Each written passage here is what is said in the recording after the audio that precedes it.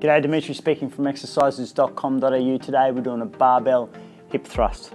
So we're targeting our hammies, we're targeting our glutes. We're going to pick this barbell up onto our laps. I reckon start with just the barbell to begin with, then work your way up with the weights until you get used to the exercise. From here, we're going to walk ourselves out so that our shoulder blades and our back and top of our back is basically supported by the bench. So from here, we're down nice and deep with our hips. We're going to come up, we're going to stabilise the bar with our hands. We're going to push right up as high as you can with those hips. So down, pushing right up until you really feel that stretch through those glutes, really activating those hammy muscles. So nice and deep, pushing right up.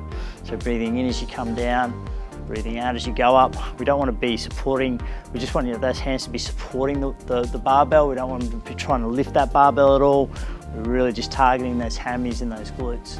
At the end of it, shimmy yourself back up, sitting up, and then obviously if you can, getting someone to help you down and off with that barbell. It's our barbell hip thrust for today.